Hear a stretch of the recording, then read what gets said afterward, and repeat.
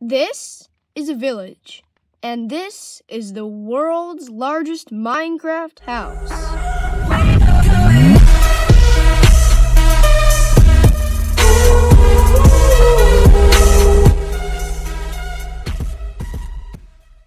How did I build it? Well, it's basically a replica of my house, almost 1-to-1 scale. But it was definitely not easy to build, and it came with many challenges along the way. Most difficult part? Definitely aligning the rooftops. You have to carefully measure out the center for every roof and figure out a pattern of 2 and 3 blocks together, going up and down diagonally and also in a straight line, just like this. And if you have to figure out how multiple rooftops collide with each other, like I had to do, you've got yourself in a pickle. Another thing that was tricky, easily the most tedious thing, again with the rooftops, placing all the carpets. In case you didn't notice, over all the groups of 2 and 3 blocks, there is 1 line of gray wool, and behind it, 1 to 2 lines of gray carpet, depending on how big the group of blocks is that they're on. But if you played Minecraft before, you would know that carpets are not particularly the easiest thing to place.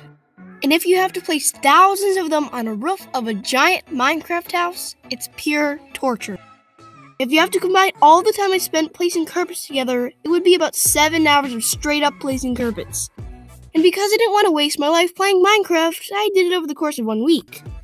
Now if you're wondering why I would go through all this trouble, we need to go back to last summer when I found myself laying in my bed and very bored. I looked around my room for something to do. That's when I wondered, could I make my house but in Minecraft? So the very next day, I got to work. I started with the front door and made it the scale I thought would be perfect for the house. Next, I worked off the door, building the front entrance, the porch, and the frame to the garage. I was doing great, and if I kept this up, I would only finish in a few months. But then, I stopped. School started, I was busy, and since I couldn't keep up the work in the house, I simply just lost interest. But that can't be it. I can't just stop there. Otherwise, what would be the point of this video? Well, flash forward to the beginning of this summer, I learned that I was going to be moving. I was laying in my bed, thinking about moving and wondering how I could remember the house that I was moving out of. Then, it hit me. I suddenly remembered the giant house that I had started building the past year. I then thought to myself, this is it! This is how I'm going to remember the house! And I was so happy I did a little dance. No, I didn't really do a dance, but I was still happy anyway. So I got back to work.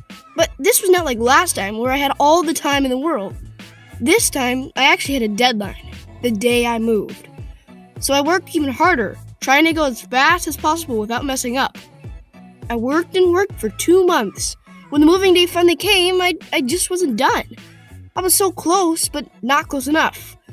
Luckily, I was able to take some pictures and also was able to look at those pictures while I kept building. But as some people might know, looking at pictures just isn't the same as being there in real life. Eventually, I did get it done though, and boy was I proud of my creation. And that is why I'm here today to show you the world's biggest Minecraft house.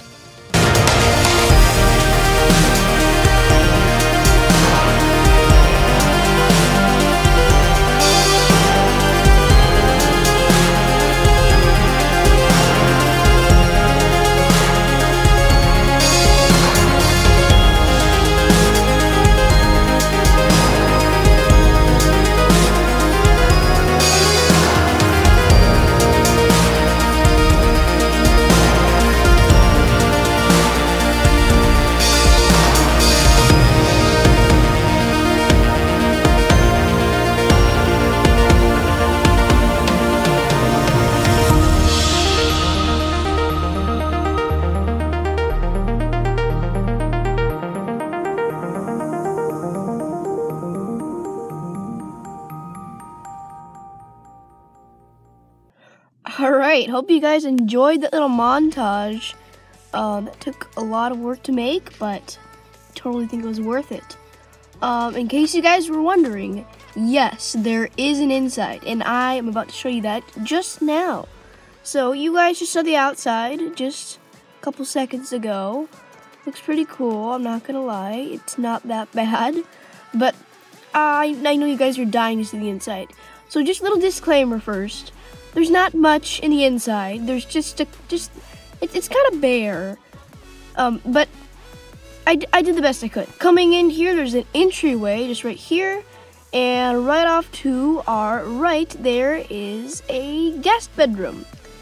And it actually is a guest bedroom, but my family, we used it as the music room because my family likes music. So, yeah, and we never really had guests over because my family all lives in like halfway across the United States. So, we got a little closet in here. It's kind of cool because like I built these little life-size doors for you to walk through. It's like a door within a door, right? But anyway, let's go back out through this door. That was the guest bedroom. You can see the window looks a little bit ugly, but that's the best I could do. So we can go, if we turn left, and then take a left again before the stairs, then there is our first bathroom. There are 3 bathrooms in this house. This is bathroom number 1. And this is the smallest bathroom. So here is a toilet. I thought it's a little bit blocky, but I thought it did a pretty good job. But I don't think you would want to go in this bathroom because people can see through. Look, people can see you straight in here, so don't take a dump in here. But anyway, here's a little pedestal sink, and yeah, there's actually a pedestal sink in the actual house as well. You can see there's a little faucet, and it comes down and runs in the water, runs down the drain there. And I just broke a block. Coming out from the bathroom, there is a grand living room, and it looks like a big open space because that's exactly what it is. There are no couches, no TVs, nothing. This is just how it is because I didn't want to take the time to build couches and TVs. So, it's just there for now. I'm sorry that I did my best. I tried my best. This house was very time consuming though, so didn't have time to make that. But there's coming out to the dining room area, quote unquote. It's actually very small in the new house. It's not even really a dining room, but you can see there's a little porch area over here. And normally there would be a deck, but this house was built a little bit too low. So, and like my backyard extends way down there. Like I don't have space for that. It's a flat world. Yeah, but there's supposed to be a little porch / deck out there that you can go on, but I just haven't made that yet. So coming over here, you can see the kitchen, the grand kitchen. There's a window here too and a shelf as well. But I can't wait to show you guys the kitchen. This is like the best part of the house. And in case you guys were wondering, just to prove that I didn't make all this up and it's just random and I did whatever I want and it's not like almost 1-to-1 scale of the house. And the inside as well, this is my kitchen in Minecraft, and this is my kitchen in real life. Yeah, pretty similar, huh? Yeah, but we got a dishwasher right there. I don't know, it looks pretty realistic.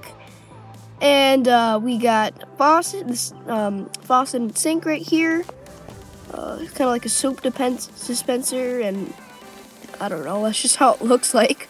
Anyway, we got 2 drains on both sides. Tons of cabinet space, right? Maple cabinets. And we got a stove. I thought I did a pretty good job with the top area right here. It actually kind of looks like a stove. The things that you turn to like light the burners, they are pretty ugly. They're just like little things sticking out. And this is not all empty. It is gray concrete right there, as you can tell. It's not totally perfect. Best I could do though. So we got a little counter space right here in the fridge. Sadly, it doesn't open and you can't go in it because there's nothing in it, but that's the fridge. And also we got the microwave right here. It looks pretty cool, huh? And we got a window above the sink for some light. But coming out over here, there is a closet. Closet right here. I forgot to take the torches down. That was before I had night vision. And out here, I didn't do much with the garage because I didn't want to cover the whole roof again. That would take ages, and you can't use commands. Look, it's like a garage door. It seems like it can open. It's pretty cool. And there's like a little step right here that I built. But other than that, there's like nothing in the garage, and I just fell off. We're gonna go back over here from that little garage, little space where the garage and the closet is, and come around to where I said the stairs were in the beginning of the tour. So, going upstairs, you can see there's a little view. Look at all those couches. But anyway, There's like a little way to view everything, and you can come upstairs and you see the view of the nice roof. This is actually how it looks in the actual house as well. So I can't believe it actually lined up. Like, it's almost perfect. But anyway, here we are coming into bathroom number 2, and for some reason this is the biggest bathroom in the house. It's just the biggest bathroom. So we got a nice bathtub right here. It just looks pretty nice. You know, you turn the knob to hot or cold, right?